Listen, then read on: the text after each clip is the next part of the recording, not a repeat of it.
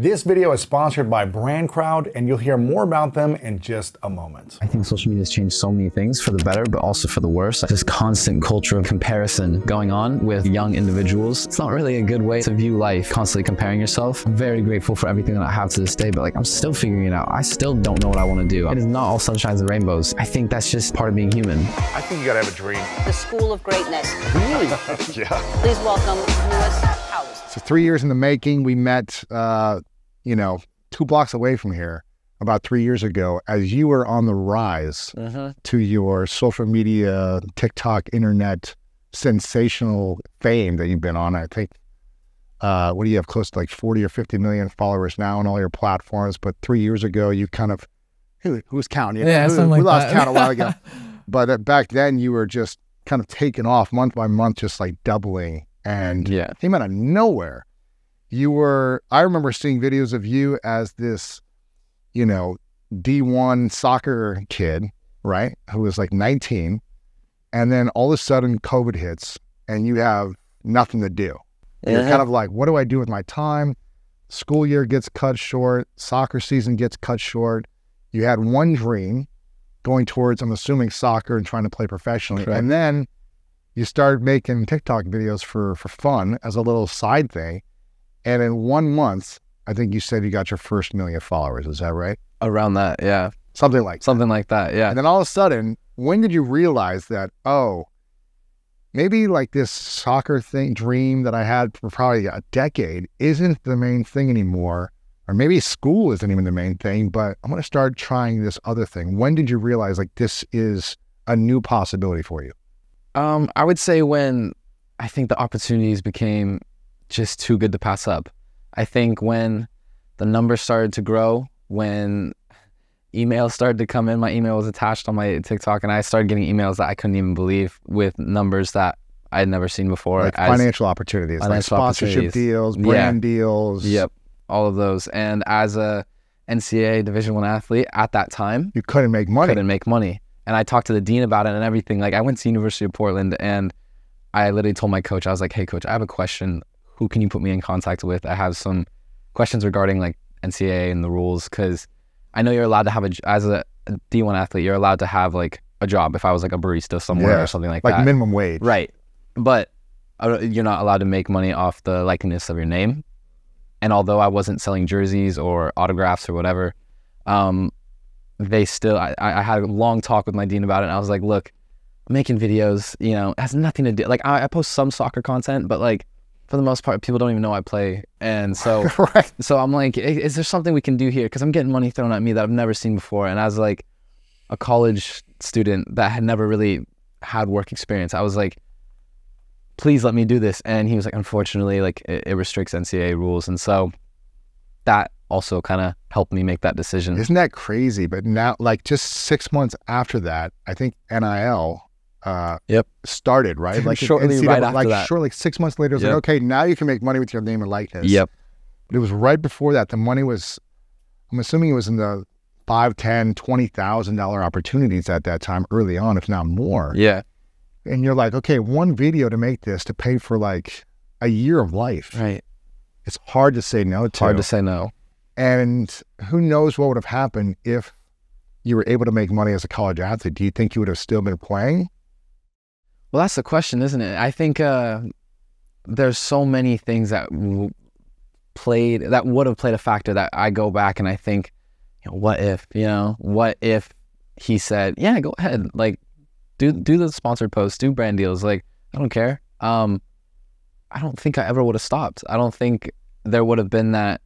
You would have kept playing. I think I would have kept playing, and I think because it was crazy, because I think my dad's my biggest fan, and he's my biggest supporter, and he was my coach since I was 3 years old. And he coaches a local high school team. And so having a coach as a dad, it had its ups and downs for sure. He, sometimes the car rides home were not fun, but it's one of those things where he was hard on me for the better. And it just got to a point where he was like, if you're seriously considering quitting soccer, you don't even have to tell me.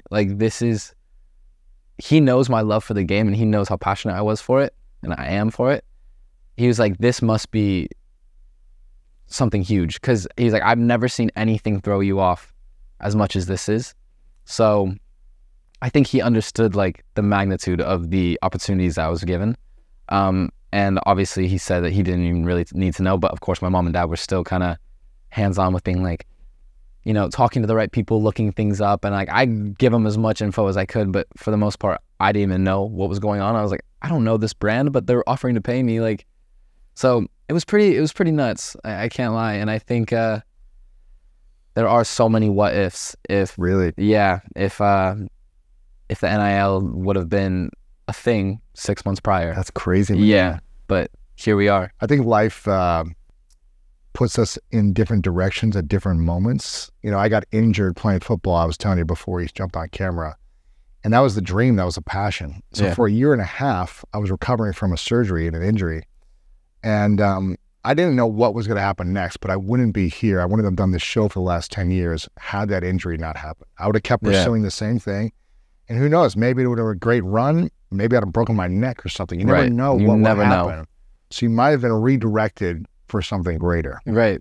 which is interesting. And that's why I can't help but kind of frame my mindset as, I'm like, this happened for a reason. So I'm just going to, you know, I mean, as athletes, I feel like growing up as athletes, I think, I was telling you before the cameras were on, it's just kind of how we're programmed with being so structured and disciplined and being like, all right, if I'm going to do this, I got a new job. You know, it's like having a new coach. Like you want to impress the new coach. And so every time I would do something new in the entertainment industry and in this space, I was like, I'm going to give it the best I can. And I'm going to try to really throw myself in. And like, what's the worst that can happen? Yeah. You know, you fail. And it's like, What was the biggest challenge over the last 3 years for you with getting so much popularity and I guess social media following and fame in a time of extreme cancel culture and a time of extreme celebrating individuals and cheering for people, but then also criticizing them, and these kind of two extremes? Yeah, Let me of course. follow you, comment on everything, celebrate you, and talk about you in a positive way. But then when I don't like something, let me criticize you, let me pull you down, and let me shame you publicly. yeah. How at 19 and now 22 have you navigated that process?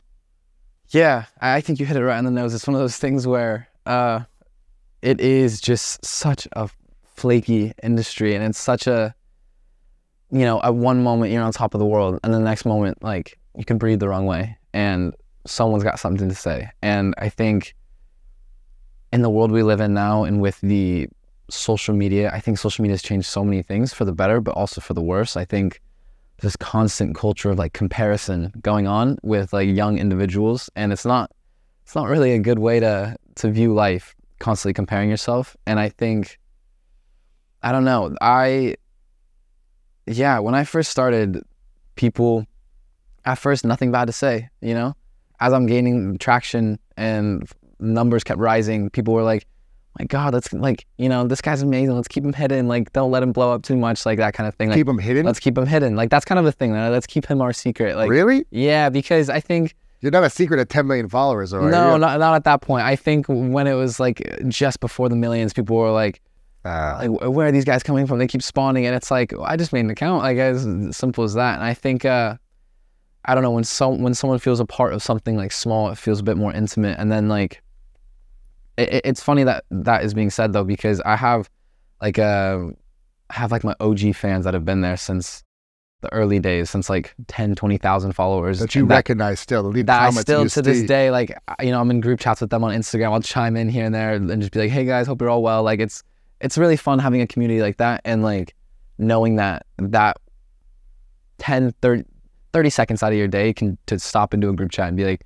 hey guys, I hope you all are well, like, not forgetting about you. I think that can really, like, it's crazy that can make someone's day. Yeah. And with cancel culture, it's one of those things where you kind of, I don't know, I like to think I don't really have any skeletons in the closet, Really? you know? So like I'm just kind of like, I'm able to be authentically myself, and if you like me, follow me, and like, let's go on this journey together. But if not, like, I'm not gonna lose sleep over it. Like, if you don't like me, that's fine.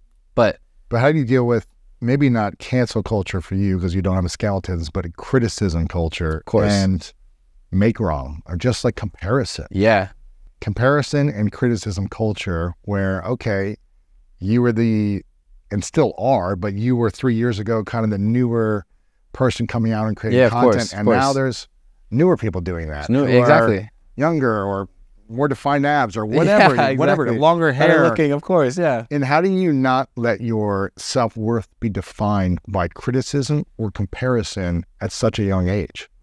It's hard. It really is. And I can't lie. Like, I think I can't sit here and say it hasn't affected me. You know, there have been times where, you know, the likes are down, the engagement's low, you know, and as much as I don't want to ever look at that, it's your job, you know, and it comes to a point where you kind of have to look at that and see what people are saying and seeing like what they want to see. And you can either choose to do two things. You can give the people what they want, or you can just keep posting stuff that you like. And I think I saw or read this quote the other day. It was about, I don't know if I'm going to say it correctly, but it was basically something about like, the work's never as good when you start to cater to other people. But as soon as like you start doing it for yourself, then it's a lot more like people can like see right through the authenticity. Yeah. And I think, I don't know, I think that's just what I've kind of always kind of stayed firm to, is the belief of just being myself and just posting stuff that I want to post. And like, I'm very, very blessed and like grateful to have like the fan base that I have and people that support me the way that they do, because at the end of the day, like, there are people that will do just about anything for a like or a click, and I'm just grateful that I have people that will click no matter what, like if I put out something. But that being said, I'm never going to take advantage of that, and I'm never going to like take that for granted, and I'm always going to try to put out my best stuff. And yeah, but I think going back to what I was saying with like, it is a very, you know, one moment you're on top of the world, the next moment you're nothing, and then all of a sudden you have a big project coming out and bam, you're back on top. And it's just like, I'm very aware of that, and I would tire myself out if I constantly tried to be at the top and constantly tried to do things that would make sure that I'm at the top, stay people talking. And like, I enjoy the time when people aren't talking, you know? Really? I think so. I mean, here's the thing. You got 50 million followers. So it's not like you're not relevant. Right. But what do you mean, like, being on top versus, you know, of course, yeah. Your bottom is like 5 million views versus on a post as opposed to 100 million views. Right.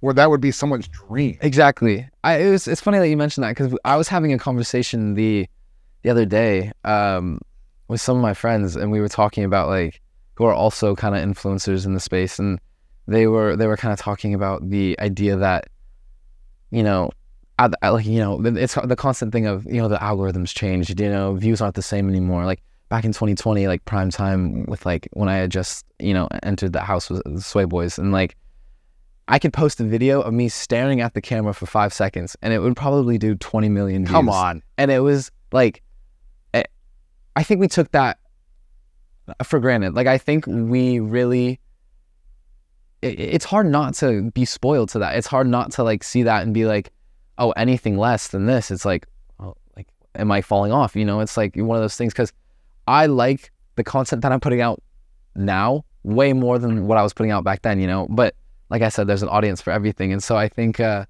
stuff that I put out now is definitely more authentic to who I am and more like catered to a specific audience. Whereas back then it was just like, all right, anyone who wants to make a video, let's do it. Let's dance, let's have our shirts off. You know, it's gonna do well. Like at the end of the day, like, so it was funny because we were talking, we were like, if you really put it into perspective, our least viewed video is someone who's just starting this like dream. And it's hard to kind of zoom out of that. Like when you take yourself out of your shoes and really zoom out and see for what it is, it's pretty insane how spoiled we were back then with all those views. And still to this day, like we were talking about before the cameras turned on, I just think I joined at a perfect time where COVID hit and everyone was all of a sudden like, what do we do? I'm just gonna go on my phone and scroll, you know, like TikTok blew up at that time, and being the new up and comer, like it was definitely a weird feeling, because it wasn't till a few months after I started gaining followers, I didn't think it was anything more than just numbers on a screen. And then my first time kind of going out after the pandemic, like going out meaning like I went on vacation with my family in California. People recognized you. People recognized me. Came up to you and, you're that guy from TikTok. Like, you're Noah Beck. And I was just like, yep.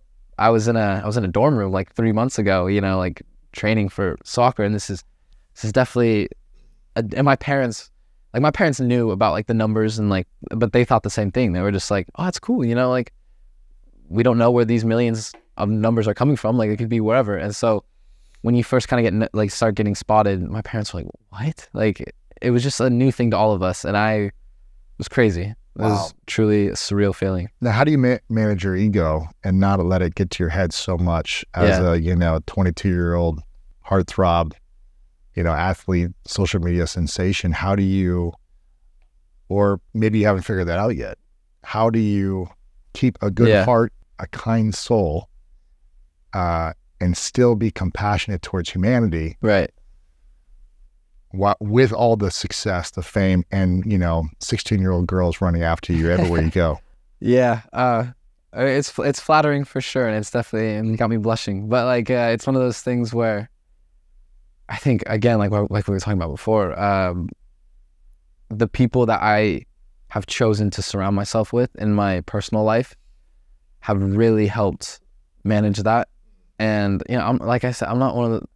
I just don't think that's how I am as a person anyway. Like I give a big shout out to my parents for raising me, I think, in the right way. And I owe everything to them. And I think, I don't know. I know that I have, I've always been confident in who I am, and I've never really struggled with like confidence.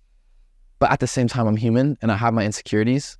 But I think, I don't know. I think, the people I surround myself with, and like we were talking about, it's hard to find here in LA with how transactional the city can be, how everyone wants something from you. Everyone wants something. Why are you being nice to me? Like, why did, all these questions before that are just kind of like unsaid. But so I'm still very much a family man, and my parents and my sisters definitely keep me humble.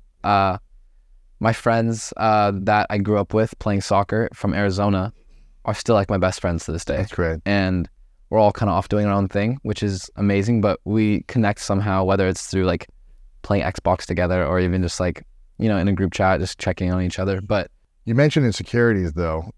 Do you have insecurities? Because you seem like such a positive, always smiling, happy guy, fit, millions of followers, making money, Paris Fashion Week and all over the place. Like, you're the guy. How can you have insecurities? And if you have them, what are they? Yeah, I think, I don't know. I think I'm human. I know I'm human. Didn't mean to say. I think, I know I'm human, and I think. What is that insecurity for you? For me, it just changes every day.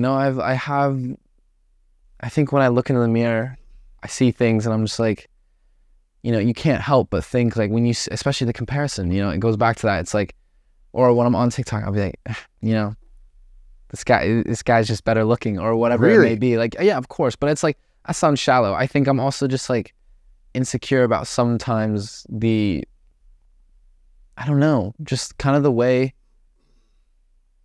I don't know. I'm trying to think. Is it a feeling of like you're not enough? You're not talented enough. You're not smart enough. You're not good looking enough. Okay. You're not as experienced enough. You're, well, TikTok gave me this, so do I really deserve it? What is the... you got the wheels turning. Yeah, what is the... 100%. And this is a thing that my team gets mad at me for. My managers, my agents, like, they're all like, get out of your head. And, I think going back to being raised as an athlete and kind of having that, like, background, if you want to win a game, you work your ass off and you win the game. Or if you want to get better, you train and you work harder at it. Whereas in this industry, I felt like I haven't done enough to be in some of the rooms that I've really found myself, for sure. And I think it may be one of those things where it's just the world working in weird ways where, all my training as an athlete growing up has led to this in a weird way. It's rewarded me in a different way that I never thought would translate. But there are definitely rooms that I find myself in, events that I find myself at, and I'm like, why am I here? There are world-class athletes, there are amazing artists, there are, every vertical, and I see myself and I'm like, I just don't think I've done enough yet. And I think that definitely is probably one of the biggest insecurities of mine, is that feeling like I earned it, or the feeling that I deserve this.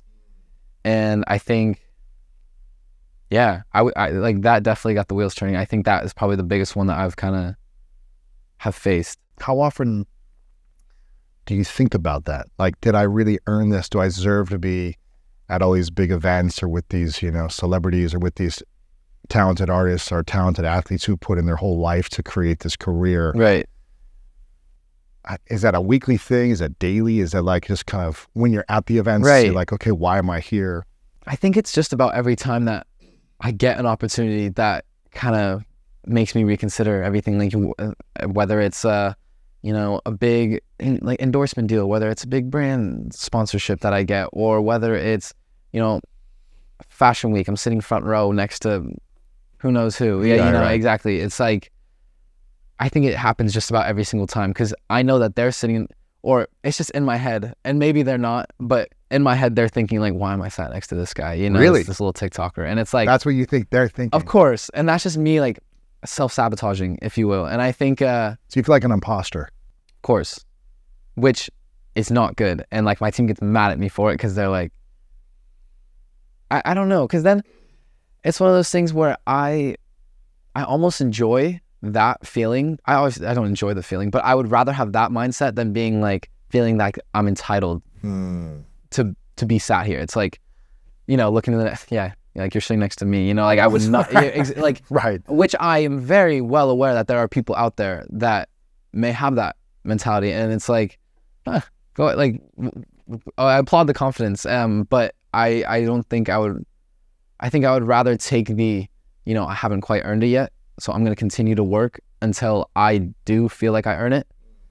I just don't know if I'll ever, like, I think it's something within me that I don't think, if I continue to chase that, I might just tire myself out, because I don't ever want to have that entitlement attitude of being like, but I think there's a fine line between like the gratitude and being like, I earned this, you know, I worked my ass off for this, and I deserve to be here, or I deserve this opportunity. And so that's where I'm always kind of split in between minds of, do I deserve this, or should I just be grateful for it? And I'm always grateful, but there are times where, of course, like I'm insecure and I'm like, you know, it should have been this guy, or really? Yeah.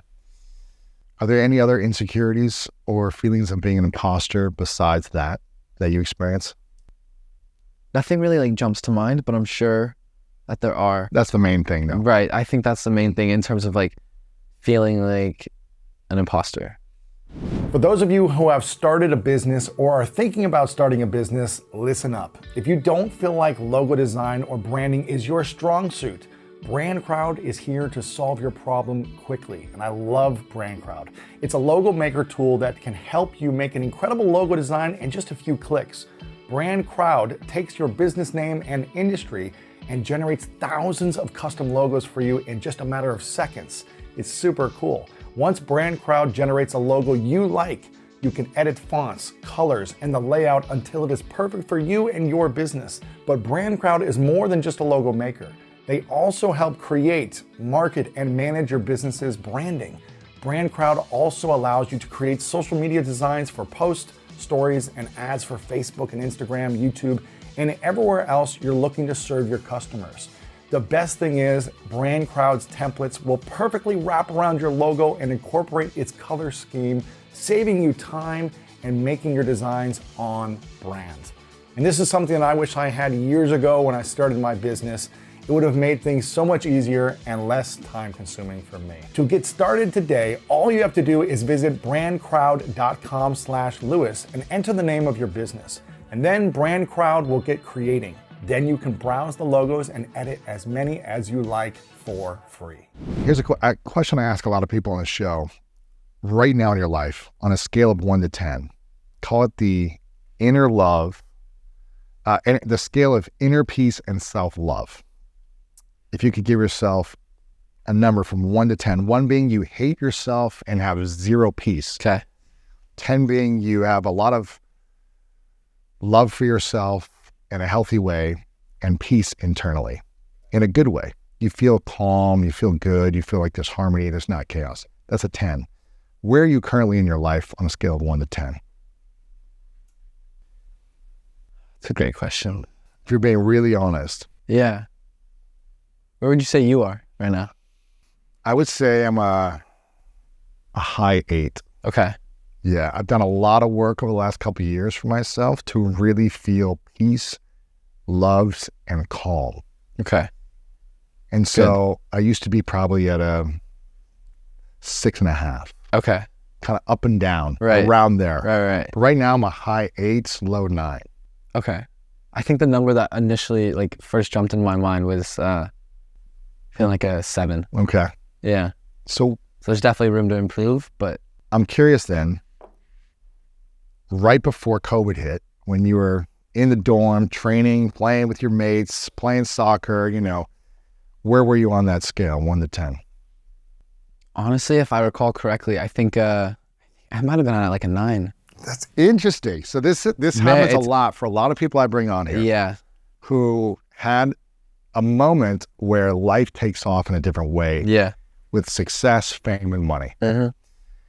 And almost every person I asked this to, of all ages, were happier and had more peace about who they were before the success and the fame. I knew where this was going, yeah. Why do you think, with 50 million followers, a lot of money, every 20-year-old girl in the world interested in you, you have lower self-love and lower peace inside of you versus 3 years ago before your life took off in this direction? Why do you think that is? I don't know. I think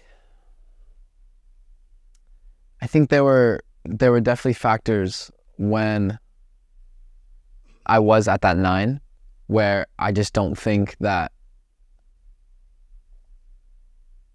I don't think we'll ever come back. Like what? Like, I don't know. I was just at a great place in my life, I think. We had just finished our fall season and finished winter break. I got back from a good rest and, you know, it was a nice little holiday, and then back to spring season. And I think something happened, I think over winter break, and I was just locked in, and I was so committed to what I had committed to, which was, you know, soccer and being the best player I could be for the team, for myself. And I just don't know if I don't know. Like, I really think that I was just in a good place mentally. I was like, I'm playing well. I'm, you know, school's going well. Fortunately, I've never really, like, I was always a pretty good student. Both my parents are teachers, so that translates. And they made me be a good student. And I was just in a good place mentally. I think at that time, I had actually just gone out of a relationship as well. I had a girlfriend in college for about 7 months, I would say. Like, from when I think we started dating, like summer school, like when I had first left high school, that summer, like, started at, and it was just the athletes at school. And we had hung out a lot, and she played basketball, and she was amazing. And we had a great time. And then, you know, there was a hiccup, and then over winter break, like, we had just broken up. I went back to winter break, nice time at home, and then came back with just like a chip on my shoulder, being like, I'm just going to be the best I can be. Training was going well. Like, I don't know. You were dialed in. I was dialed in. I think I was the best player that I had been in my life. Like, I think that was like the best. And then a month later, COVID hits, and then it's like, oh, yeah, I can't really show how good I am right now with no games, with no like actual in-life training, because we were doing Zoom trainings. Right. So then, yeah, I came from this super like high, and then when we got sent home for COVID, I was like, I don't know how long this is going to be, but I'm going to stay dialed in. Like, that's not the motivation, the discipline's not going anywhere. But I don't know. And then TikTok kind of took off for me, and I was like, well, I'm the most confident I've ever been as a player right now, but I'm also, on the other hand, getting thrown financial opportunities and exposure opportunities, and people in LA reaching out, being like, come out to LA, like collab, like this, that. And I was like, does that even mean? You know, like, what does that mean? And I had no clue. Like, this is such a new thing to me. I didn't really grow up watching, like, I was never really in tune with social media. And that was one of the things that I was so dialed in about. Yeah. And I think that's why I was at so much peace with myself too at that 9, was because I never was scrolling. Like, I didn't have anything to scroll about, you know? were focused as an athlete. I was focused as an athlete. Train after school, come back, hang with the family. I kind of just toned out the rest of the world, and like in a way where I didn't know what else was out there. Like, I would follow like sport accounts and being like, oh, this transfer is cool, you know, or like, you know, ESPN or something. Yeah, like I had no one else to keep up with. And now I'm at a point in my life where I have friends, fortunately, like I have friends all over the world and that I've met through social media, and there's just so much more to keep up with now. And if I don't, I feel like I'm out of the loop. Wow. And so now it's like, as much as soccer and training for that and being the best player I can be there was physically and mentally draining, this is just a different kind of life that gets sucked out of you when you're just constantly thinking about, I don't know, how 50 million people would perceive you if you post this. Like, and I can't post a single thing without me thinking that. And it's like, it's just, I feel like after everything I just said, I feel like it's kind of easy to depict where that 9 kind of was. It was just, there wasn't many distractions. There wasn't as many outside voices, you know, whereas now it's all there is. And there's constantly like this, it's not much of a pressure, because I'm like, I'm good under pressure. You know, I like pressure as an athlete. I like pressure, but it's just that feeling of I'm not doing the best I can right now. You know, I'm not as dialed in to my content, to everything that I'm working on right now as I was when I was at 9 playing soccer, because I'm not as passionate about it. And it's like, in a world of possibilities, what would it take for you to get back to a 9 at this level as you continue to grow? Let's say your audience doubles. Let's say you get 10 times as much money and opportunities coming your way and distractions. Yeah. What will you do to support yourself to stay, maybe not a 9, but a high level of peace and self-love? Yeah, I think recently I've really been working on that. And I think it's an interesting way to think of it now. I'm definitely gonna like see myself in a week and be like, where am I at number wise? Like, I'm gonna follow up with you. This is a new thing. Yeah, exactly. I'm gonna check it on you. This is a new way to kind of like determine where I'm at mentally. And I like it. But I think, I don't know, definitely with intent, I've been working a lot on like my mental health. That's good. And, you know, making sure that I'm just trying to be the best person I can be, and not for anyone else, to be honest, just for myself, and just being the best version of myself. I think that's so important. And I think life's too short to like not work at your flaws, not try to be the best you can be. And I think there have been times where I've had people in my life, and it sucks and it hurts that like I've had people in my life almost veer me away from that and being like, really, relax, let loose, like, you know, take a drink, have fun, you know, like that kind of thing. And it's like, yeah, but I know that wouldn't make me happy. I know what makes me happy. Kind of. That's still a never-ending search. But sure. I think for the most part, like I know when I'm at my happiest. I know like what, I don't know. I just think that there have definitely been influences in my life recently that have kind of tried to veer me away from doing what's best for me. Really? And I think that could be out of reflection of how they're feeling, out of being like, maybe feeling bad for themselves and being like, well, I don't have that in me right now, so I'm going to try to bring him down with me. Interesting. And being like, and I don't know, like I'm again constantly split between two minds of being like, you know what, I do need to kind of let loose. But then as the moment I let loose is when like things seem to start crumbling, and I'm like, I really like a routine. I mean, I can say that having structure and self-discipline and a routine and putting myself through delayed gratification while also enjoying life daily brings me a lot of peace and joy. Yeah. And as an athlete, I don't know where you're at with this, but I've never been drunk in my life. Yeah. I've never been high, never been drunk. I don't do ayahuasca. I don't do mushrooms. Amazing. Wow. I don't dabble or try it and let loose, because I know that if I went down that path, it would make me unhappy. Right. A moment of joy or an hour of joy or like a unique feeling wouldn't give me joy the next day or the next few days. Wow. So it doesn't mean, you know, sugar's my vice. So it's like the cookies and the ice cream is like, that's my sweet drug. tooth, of course. But when I am disciplined, when I train early in the morning, when I get good sleep, when I do something hard that day, when I connect with people I love, I feel good about me. Yeah. I feel peaceful. Yeah. It's when I'm distracted on all these different options. It may feel like a sense of fun in the moment, but the next few days, I'm like, what did I just do that for? Yeah. I don't feel good.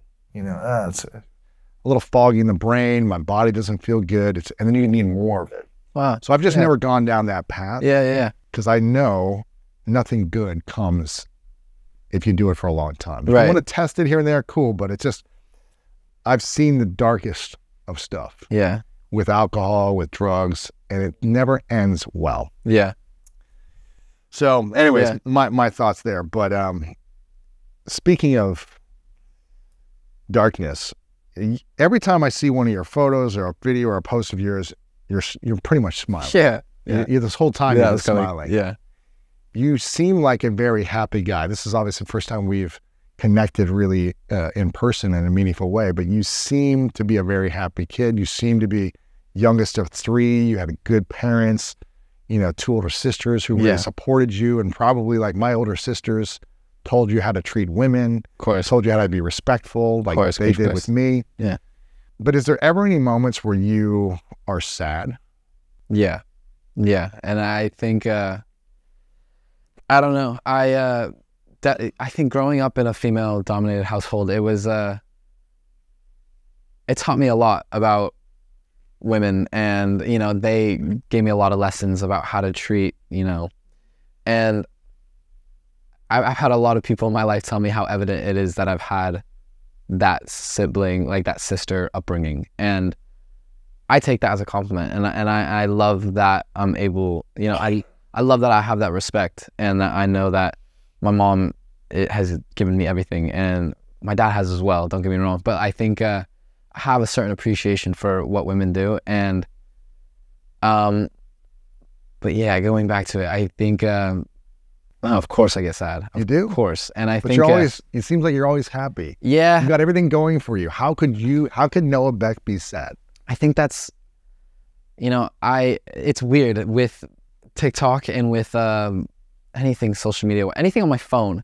You know, the moment I start to, I bet it's listening right now. It's crazy because you kind of, it takes you down this rabbit hole of like, I'll mention to like a friend, being like, hey, like I'm not feeling my best today. Like I'm sad about this, that. Then all of a sudden, like I'll go on my For You page later, and it's about like, it's like sad core TikTok, and it's like making me even sadder. It's like, man. yeah, it really sucks, because I'm like, I don't want to see this right now. I want to see like funny videos or like something that'll, but at the end of the day, like, you know, I read, or I'll see often, you know, the people that are the happiest, you know, like check in on them, you know, because it may be a blanket or it may be something. And I don't know. I don't think I've definitely get sad. But I think it's one of those things where I try, and I had a therapist once tell me this, and I think it really helped me. I try to like,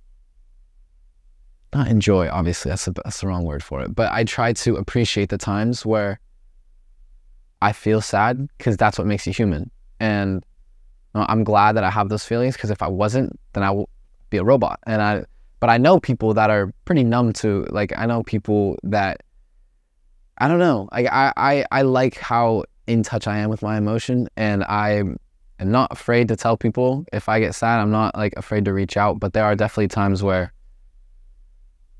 I have been, and I'm getting better with it. But I think there have been times where I've kind of, you know, like it's the classic, like I'm fine, you know, and it's like, that's when I want someone to But you're really not. Yeah, like that's when I want someone to be like, just be there with me, you know, like I know, because I've had friends that, you know, needed the same. And I always want to think that, I've tried to think that I'm a very compassionate person. I try to be empathetic. You got a compassionate heart. I can feel it. Thank you. And I try, and that's something I work out a lot, and I don't ever want to let that go.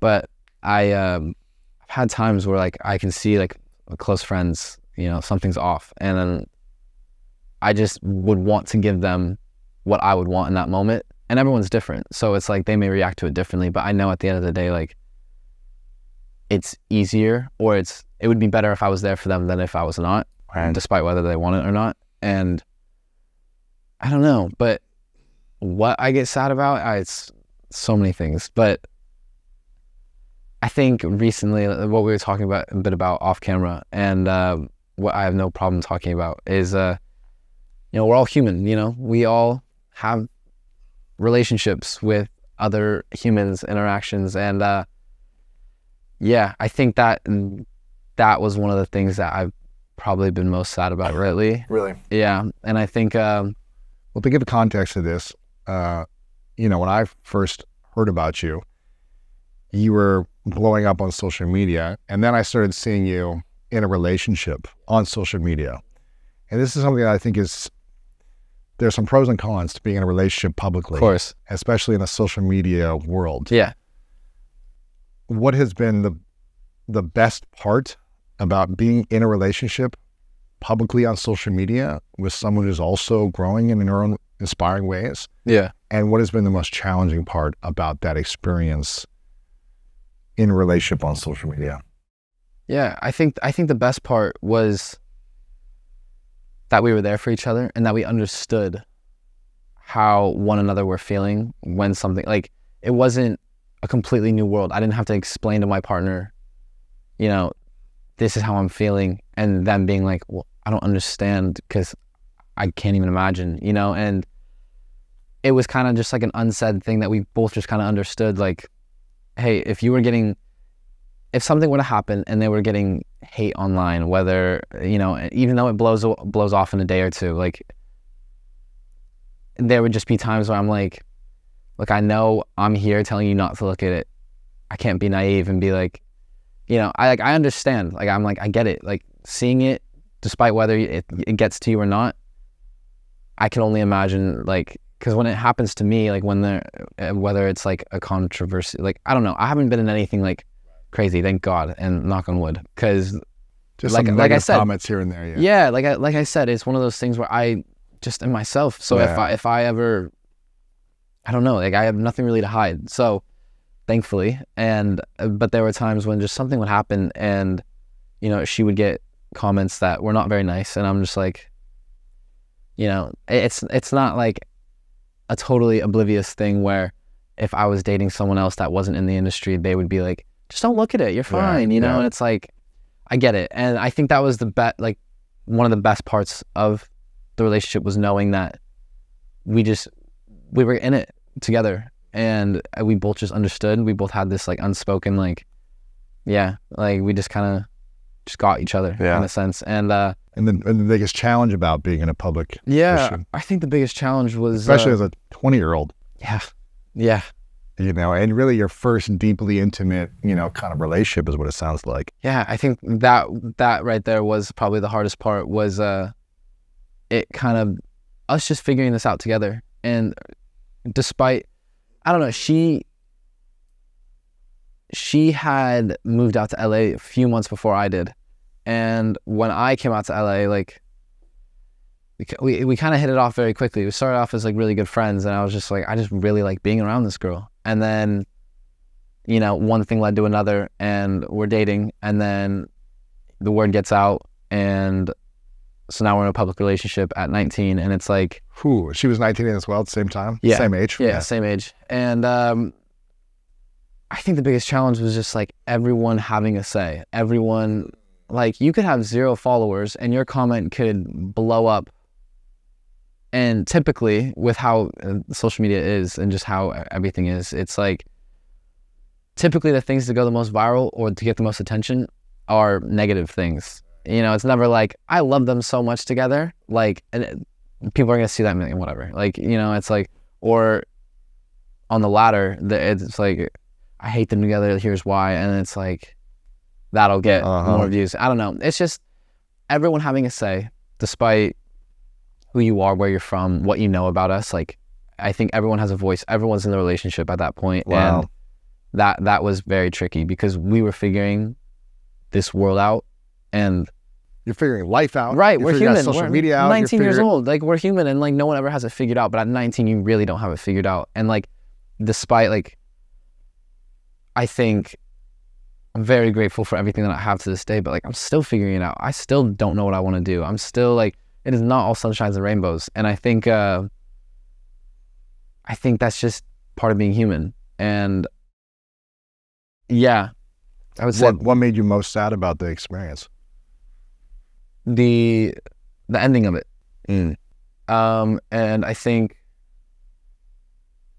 yeah, I think just having someone in your life, like having that support system and someone that knows every little thing about you, like, and I don't know, just such a weird time. Like, it was something that not many people can relate to, and so, like, everyone has their first true love, and she was mine. And I think everyone's experience is different, but I think the way ours trickled down was just so bizarre and so unique in terms of, you know, you like a girl, you start dating her, you're 19 years old, this is a normal thing. You'd be in college, you know, you're going to school, you're holding your bags, you know, you're doing that stuff. Whereas like this time it's like, hey, like, do you want to hang out today? Like, no, I have a photo shoot, or, you know, no, like, I'm shooting a music video, or this, that. And it's like, or you're together every single day. And there's just so many like factors to it. And I think us, I don't know, I can go on and on about like what makes like a breakup hard. But at the end of the day, I think most people know what makes it hard. I think just like our bond that we had was really tricky, and I think what was tricky to recover from because it was so good. And then right. I remember seeing a video of you, I can't remember where, it must have been a year and a half ago, 2 years ago. Someone asked you a question, it might have been a vlog somewhere. Somehow this popped up on my TikTok or YouTube or something, and I saw it, where I remember hearing you say, someone asked you a question about, will you marry her? Yeah. And you said yes, like without a hesitation. Yeah. Or would you like to marry her, or if, you know, whatever it was. But they said something about, would you want to marry her? And you were just like, yes. Yeah. Like straight on in their face, like no hesitation. Yeah. So when you have that expectation, especially in intimacy in a relationship, that then who knows what happens in the future, but then there's a breakup. How does that make you feel when you had that vision? Yeah, my mom always told me that I thought a lot with my heart, and I'm I'm a logical thinker as well. But I think when you're blinded by love, it's like, you know, that there's that hope, and like, I think what I had with her, there, like, I held on to any bit of hope. Really? And yeah, and I don't know. I wish. I don't know. Like, I think I love very, what's the word? I love hard. Like, deep. I love deeply, and I love, like, I don't know. I like dedicated a lot of my time to being the best boyfriend I could. Really? Yeah. And the bond was strong. Yeah, the bond was strong. That's not like to toot my own horn or anything. Like, I'm very confident in the way that we were together, and, you know, things just, it's life. Like, things just don't last always, and things aren't forever. And I don't know, I still have so much love for her, and it's just one of those things where we both have stuff to figure out, and we both have a lot of growing to do, because I think us hopping into that relationship, and us, not even relationship aside, I think us having the careers we do now has stunted a lot of things that would have, I don't know, like, I think it's stunted a lot of things that like a normal 19-year-old should have experienced. Like what? Like, she never went to college, for example. So in school years, I was ahead of her 1 year. So I had like a bit of a college experience, whereas she was going to go to Alabama and like get that experience. She never had it. She never had it. And she went right to Hollywood. Right to Hollywood. Intense, man. It's intense, and it's really straight out of the movies. Like, it's really one of those things where it's like, you know, you move to Hollywood, but in like, there was never that. It's just so different than what you see in the movies, where like you go out to Hollywood, you know, you get a job as a waiter, and then like you're going to auditions and you're like trying to make it. Whereas like, we kind of moved out because we made it. Made it. Yeah, we moved out and we had the like, I wouldn't have dropped my Division I full ride scholarship. I wouldn't have dropped that for nothing. Like, I had a guaranteed spot in this house, a guaranteed, like, lots of talks with like the manager of the house, and was like, we can promise you that you'll grow. We can promise you that we can provide this in like exposure. And I was just like, okay. Like, let's give it a shot. You know, it's like, soccer was on pause at the time, so it was one of those things. But yeah, we kind of like, and when she moved out, like, they had made it. And it's one of those things where, I don't know, it's crazy. Yeah. Hey guys, thank you so much for being here. A quick message before we dive in. You may be watching the show, but haven't taken a moment to click the subscribe button below. So if you've ever gained value from this show, it would mean so much to me if you click the subscribe button right now. And not only will this allow you to see these messages first, all this great content we have, you're gonna get notified first when it comes out. But the bigger our subscriber base grows, the more people we can impact, and the bigger the guests we can get on this show as well. So again, thank you so much as always for your support. It means the world to me. Make sure to click the subscribe button below, and let's dive into this conversation.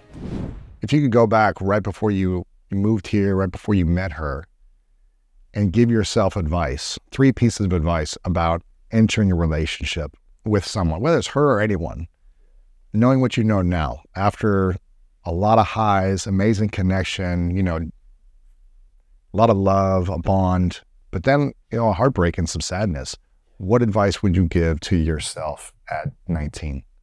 I would, number one, I would say, protect yourself, protect your heart. And I think that is like something that I'm very, it's guarded up now. Yeah. And I think, I don't know. I think, yeah, protecting yourself, taking it slow.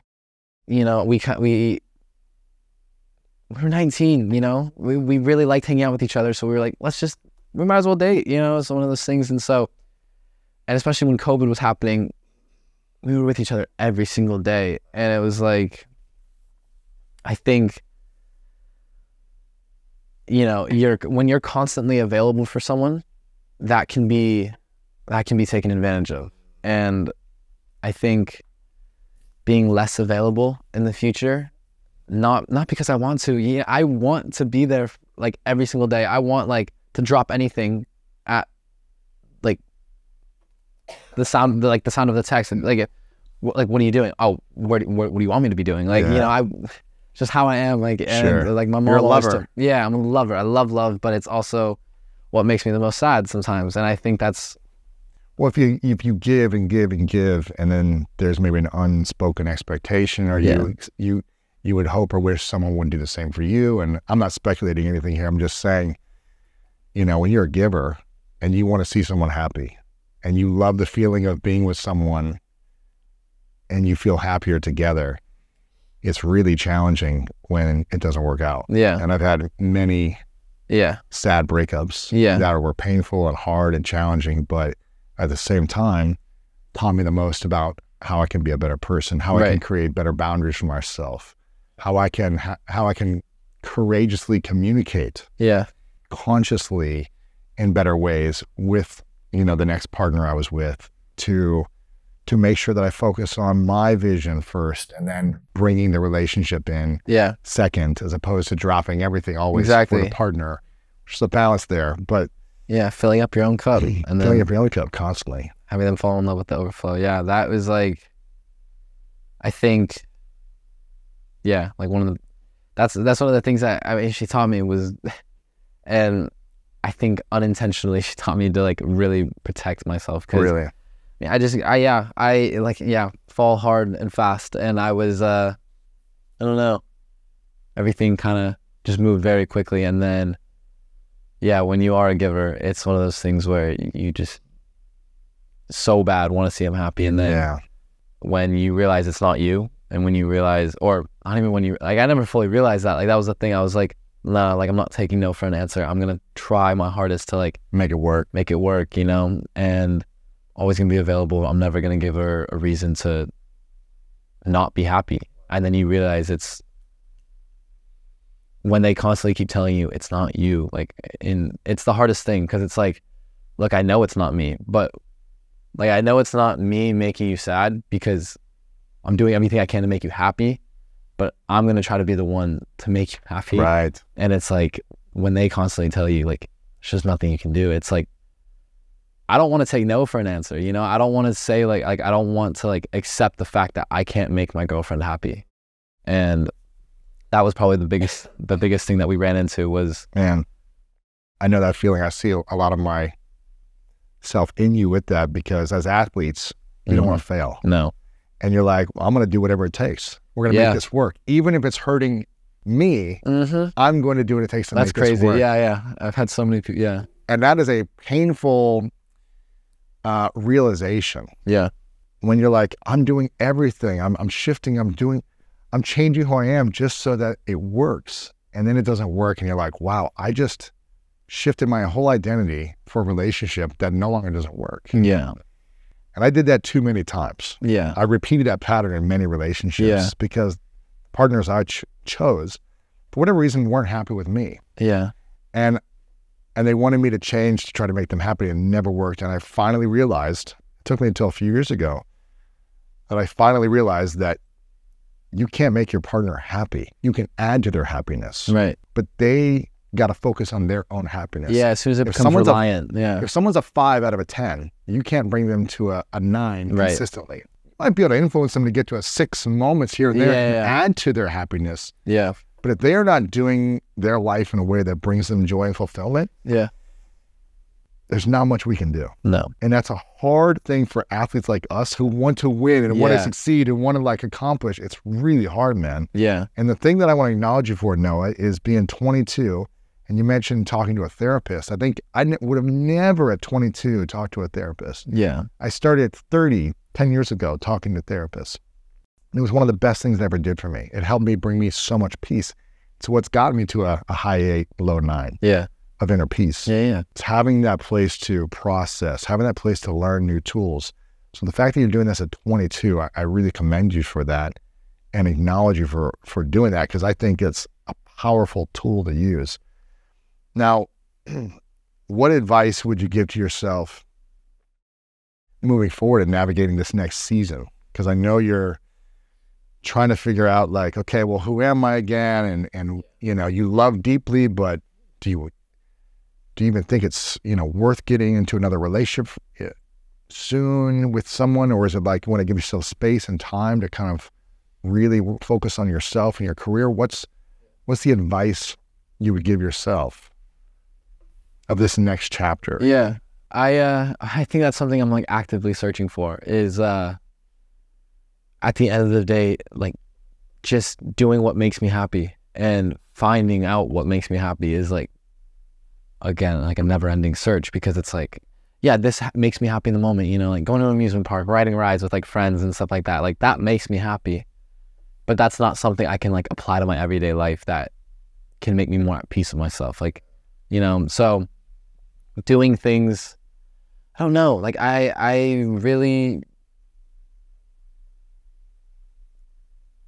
I don't know. I think these past few months I've really, like what we were talking about before the camera, it's one of those things where when you end with someone on good terms, it's hard, because it's like...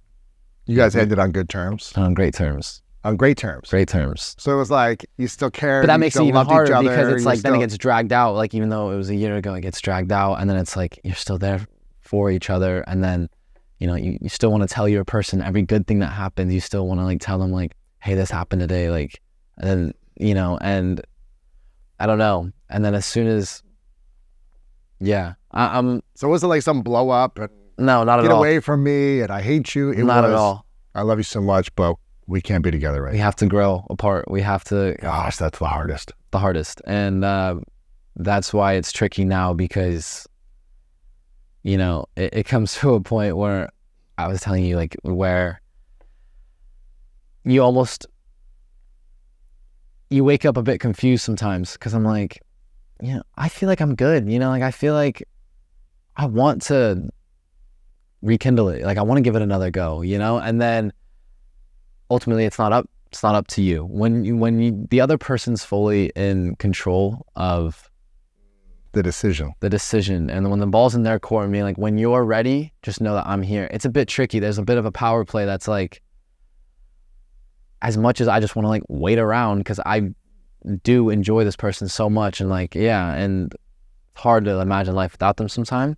There is like this, when you kind of go no contact, you kind of step away from it, and then it's like months, like a couple months go by, and it's like, okay, wow, like I'm feeling better. Like the first month is really hard, I'm feeling better. Then all of a sudden, all it takes is little pull you back in. All it takes is like a text, like, "Hey, man, miss you." Girls know what they're doing, man. They know exactly. Girls know what they're doing sometimes. It's so tricky, and a lot like you. Like I don't drink, and I've never drank in my life. I've never done any drugs. I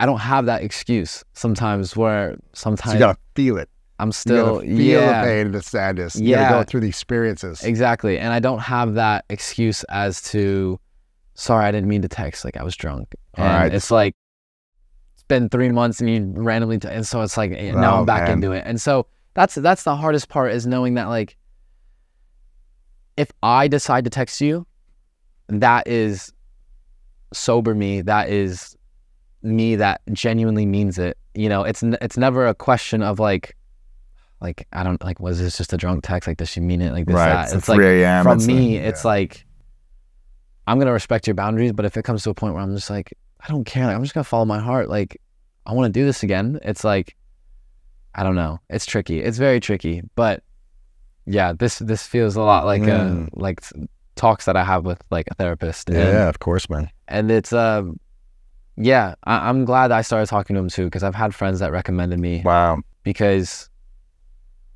I don't know, even when things started to get really good, even when I started to get into a better mindset of like, you know, life goes on and I can love this person from afar, but right now it's like, if we're meant to be, there's no rush. And it's like, we'll find each other. So I think there's really no point in rushing it. And that's like what I kind of had to accept. And so with this therapist, I'm like, it's nice talking to someone when things are good, so that they stay good. That's the best time, dude. Because it's like, when they're bad, it's like, you have tools to use, like when things are like, when you get in that mindset of thinking, when you go down a rabbit hole, it's like, remember what they told you, like do this, do that. But when you're happy, it's like, you know, that's the time when you're supposed to stay happy. When I entered the relationship I'm in with my girlfriend, Martha, we started dating. We took it slow. Yeah. We took it slow, which I'd never done in the past. But I decided I'm going to do everything different. Yeah. And we took it slow. I was also doing individual therapy.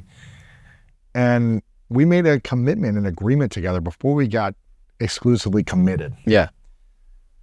We said, I made the suggestion, but she was like quickly to agree. I said, hey, I would really like to start in therapy together, couples therapy. Yeah. And just try it differently. Because I'd been in a lot of failed relationships. I tried a lot of stuff and none of it worked. So let me try something completely different. Yeah. She was like, absolutely, I'm down. And it has been the greatest gift we have given ourselves and the relationship, because any disagreement, any misunderstanding, any confusion or feeling of like, oh, that didn't feel good, we're able to communicate it consciously whenever we go to that session together. And it allows us to create ground rules. It allows us to create boundaries. It allows us to create agreements. And it brings me more peace. Yeah. Having that understanding. And someone equally as committed to personal growth as I am. Love it. And it's, I'm not saying you need to do that 22 in the relationship that you get in next, but for me, doing it when things are good is the best time to do it. So I really acknowledge you for doing that. Yeah. I love the lessons that you would give your younger self. Yeah. Take it slow. And it sounds like, you know, you had this realization, hey, we're meant to be, we'll find each other at some point. Yeah. Whether it's in a week, a year, 3 years, you know. So taking it slow, I think, is great wisdom that you shared with yourself. Took some time to come to that, though. It definitely took some time to like acknowledge that that was the case, because I'm like, you're sitting there fighting for it, and it's like, we'll make this work. Let's do it. Let's give it another go. What do you need, and how can I do this for you? How can I help? You know, like, don't worry about how I'm feeling, because that does not matter right now. Like, what matters is like we make you happy, and it's like, at what cost? Like, at what point is it like, do you have to take a step back? Because if I saw one of my friends doing this, what would you say to them? I'd be like, dude, come on, like you got to put yourself first. Like you have to like think, you know. And I'm like, it's so hard when you're blinded by it. Man. But yeah, yeah. So if you saw a friend of yours struggling in a relationship, you'd be like, hey, if she needs space, give her space and go focus on your life. Yeah, it's so hard to right? yeah, it's so hard when you're in it, because it's like, and you know what the such a sexiest thing, fixer. and you know what the sexiest and most attractive thing is for a woman? Is when a man is fully committed to his vision and his mission, taking care of his life, in service to his friends, his family, his community, and joyful. Yeah. Not needing a relationship, not checking in constantly to see, hey, what can I do for you? But in his purpose, that is when women are most attracted to men. Yeah. And two independents coming together. Yeah. And then you can come together and support one another with each other's lives individually and together. But if you're always in support, I think it's amazing. Yeah. I understand where you're coming from. Yeah. I think it's like, wow, that's like a dream guy. Right. Who's always here to show up for her. And like, I'm flattered that you say that, because it's like in my head, I'm like, you know, who's the kind of guy I want dating my daughter, or daughter, future kids, future kid, but also my sisters. You know, I'm very like, even though I'm the youngest, like I'm still very protective of my sisters. And like, if they start talking to a guy and I don't like it, I'm gonna tell her. I'm like, don't waste your time. Like, I don't like this guy. Like, and here's why. But fortunately, I haven't really had to say that to either of them. They're good at picking, which is nice. But I think it's one of those things where, I don't know, like I don't ever really want to change how, like, those qualities about myself. And I've questioned them, because I'm like, this isn't working right now. Do I don't know, like I get so split in between two minds of like, this isn't working. Should I try the latter? Should I? You shouldn't be a jerk. Yeah, exactly. It's like, I don't ever want to even like question, like, should I, you know, because there's that saying, nice guys finish last. And it's like, I don't think that's the case, honestly. Like, I really think like kindness wins at the end of the day. Does. It's like, but it's not about changing, it's about evolving. Right. And it's keeping the core of who you are, the values, the generosity, the kindness, the support. That's like a dream. Yeah. As a friend and as a partner. Right. And it's evolving into saying, my health, my mission, my values need to be my number one priority. Yeah. And that's hard to say. Yeah, and, definitely. And most people don't, like most people in a relationship don't like hearing that. Mm-hmm. And this is my personal experience. Again, I'm not sharing this as like what everyone should do. But when I shifted this and I said, instead of making someone else number one and making my mission and my health number one, and then a relationship second or third. Yeah. Everything shifted for me. And my relationship is healthy and happy. My girlfriend loves that about me because I have it on purpose. And she still thinks I'm very generous and giving, and I show up in a big way. Yeah. So it's not like you're changing into like, I'm never going to be there. The complete opposite. It's showing up for yourself the way you would for someone like that. Right. First. And then showing up for them. Right. No, it makes sense. Prioritizing other things. Yeah. That's it. What has been the biggest thing that's opened up for you during this conversation as we get to the last few questions? I don't know. I think at times I find myself in like, again, going back to like my mom and like my dad, like they always kind of told me I'm a bit of an old soul, but like, I take it as a compliment, but I also am like, nah, like I can have fun, like this, that. But I think I just grew up with older people, and I grew up with like older friends, and like to this day, all my like closest friends in LA are older, and I don't know. I find like wisdom, and I find like more experience very appealing, and like not even just as like, I'm not saying like I'm into older women, like it's like sure. As like friends and like companions, it's nice to know that someone has, like, I like to learn from people, and I like to be a sponge in conversations, and I like to like really just, you know, soak everything in. And I think that's been lovely talking to you today about and just like hearing these things, because obviously you know, I share a lot with my therapist, but at the same time, like, it's nice to hear it from, Yeah, man. you know, a guy perspective where, I don't know, it's just been nice. That's good, man. Yeah. Yeah, it's been a fun conversation. I've got a few final questions for you, but I know you've been working on a few things. How can we support you in your professional career right now? What's the thing you're most excited about that you are launching? Yeah, so, I mean, the main thing right now, I would say, is the recent launch of my apparel brand. Yeah. Yeah, as of right now, it's genderless undergarments, and gender neutral, it's called EFES. Or EFES. EFES. Or, you know, all my friends are like, so when am I getting some IFES? And I'm like, yeah, that works too. You know, it's like, I'm not going to sit here and be like, it's EFES, you know, it's like tomato, tomato. So, however you want to pronounce it. But yeah, it's, as of right now, we just have underwear and undergarments. But like I said, genderless. And so, made for everyone. And it's really, I'm really excited about it. And I'm really passionate about this new project because I didn't want this brand to be merchy, if you will. I want to build a brand, and I want to curate something and foster a community that has for everyone. And I want, you know, it's really cool. Like, it's one of my favorite parts about social media, and it's one of my favorite parts about being an influencer, content creator, whatever. You know, creating an aesthetic, and I really have fun with like photography and all this. And so, for our first campaign shoot, we kind of went back in time and did like a Greek mythology type thing, and it was really cool, and I had a blast doing it. But yeah, the story of EFES kind of originates back in Greek mythology. Okay. Yeah, and I can bore you with the whole story of the details, but it's basically a lovely, beautiful story about at the end of the day, like, love conquering all. It's about like gender fluidity. You know, this king that wanted a son, but then had a daughter, and then raised her as a son, and then she fell in love with a girl. And so it's just like love conquering all at the end of the day. And like, I think it goes perfectly. I know we kind of rabbit hole down like relationship stuff, and I can talk forever, but that's just it goes back to, I just love love, but it's also like my biggest kryptonite, I think, is like, it definitely hurts me the most. But yeah, with EFES, I'm just very excited. And, you know, right now at this given moment, soon releasing more, but right now we have two designs of the underwear, two waistbands, if you will. One is called the Heritage, and one is called the Classic. And yeah, I love them. Like, they're great. And I really, and I mean, I think the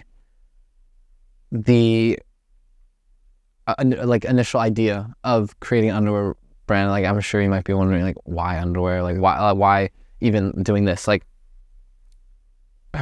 when I first started social media, like, what gained me a lot of my following, what I think got a lot of views, shirtless. And me and the boys were kind of we were free billboards for Calvin Klein with our waistbands, like, always showing, like, that kind of thing. Yeah, and I was like, had this idea, and I was like, what if we owned, like, what if we wore something that we owned and just constantly had it in our content organically, where it's not like, we're not getting paid to post it, we're not doing this, but at the end of the day, it's just pushing something that we're passionate about and that is ours. And so I kind of kept this idea to myself, and because I was like, I don't even know where to start. Like, this is just an idea I had. And then after some time, the conversation came back up, and after we all kind of split ways and like moved into different houses, I had a talk with my manager. I was like, I really want to do this. Like, I think this is really cool and kind of exciting. And it was at the time when I kind of started to get more into fashion as well.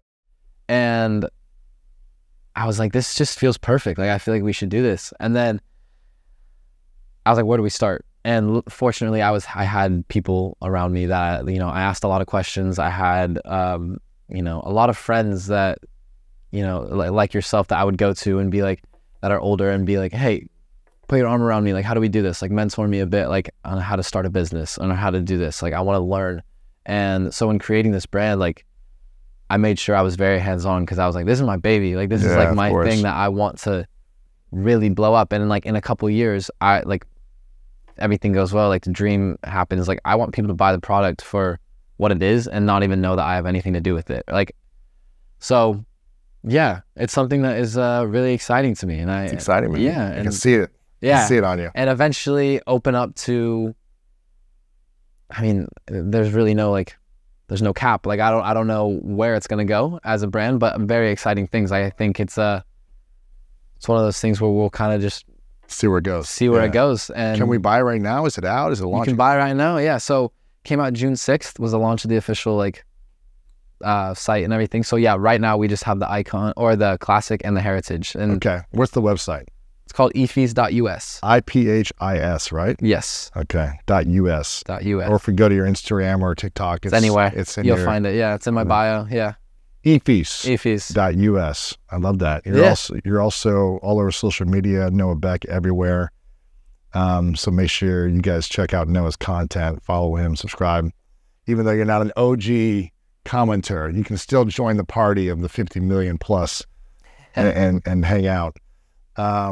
These are a couple questions I ask everyone at the end, but I usually don't have many people your age on here. I've had a few people in their, young 20s, but okay.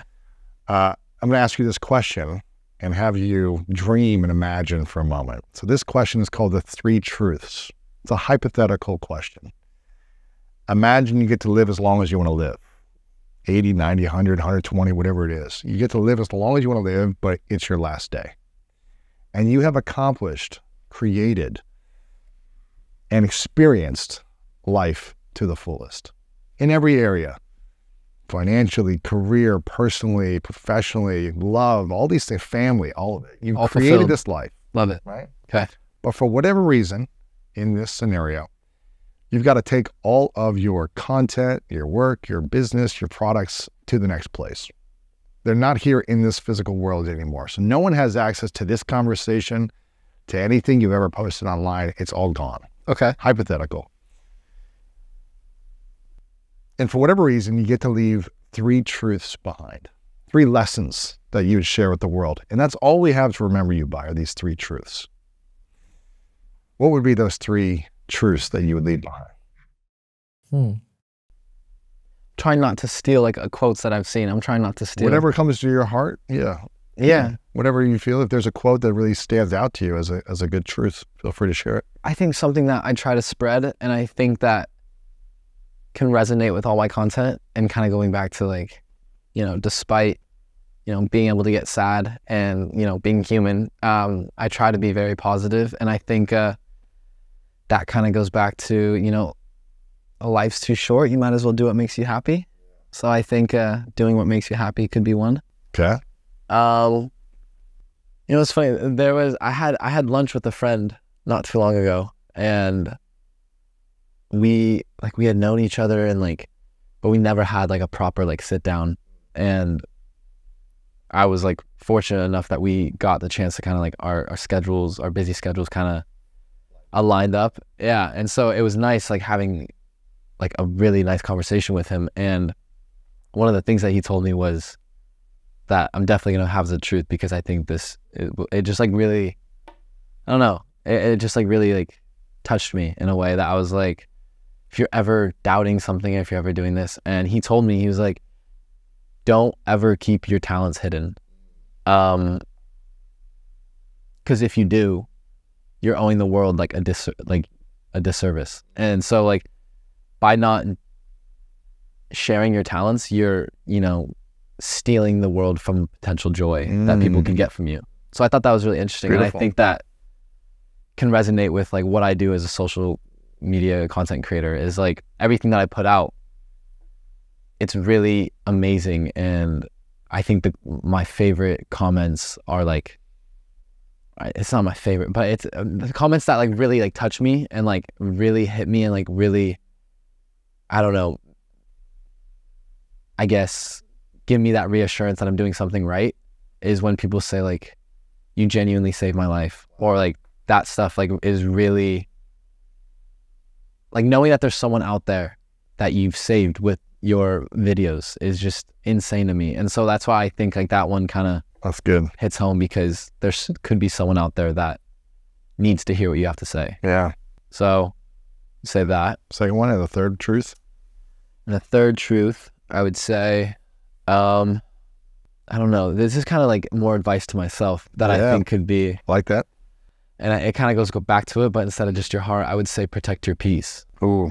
And I think again, a bit cliche, but It's one of those things where it's simple, but it's so true. And I think once I kind of started to apply that to my life, I think things got a lot better. Yeah, man. For, I don't know, just finding something that like makes you at peace, and finding something, and then finding ways to like constantly apply it so that doesn't. Yeah. It's beautiful, man. The simplest stuff is usually the most important. So yeah.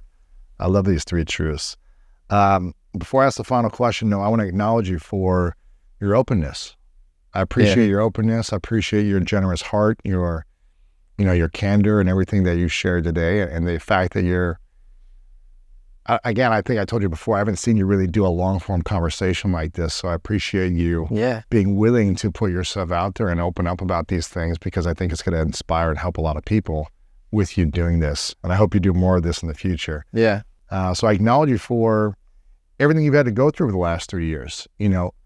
Although someone watching or listening might say, well, this kid doesn't have to go through that much because it's been success, money, fame. Of course. But it's the quote that I'm going to butcher, but paraphrase from Jim Carrey. He said, I wish everyone would become rich and famous and realize it's not everything. Yeah. I wish everyone would experience it and realize it's not the key to happiness. And this said it better, yeah. And so I acknowledge you for having to experience life at 19 into 22 with all this happening all at once. I'm sure a lot of amazing, exciting things, but also some weird, confusing, challenging things too. Final question for you, Noah. What is your definition of greatness? I would say greatness to me is applying yourself every day to be the best version of yourself, and just doing all the right things while also, living a little and having some fun, and I think that's where I'm constantly split is, maybe I do need to let loose a little, but at the same time, I think that would be my definition of greatness. Something that I find a little bit difficult about the internet is that sometimes it removes that humanity. Like, oh, you're just a person, you're one sentence, you're one comment, you're one 15-second clip. But everyone you encounter, online or in person, have like a whole backstory to them.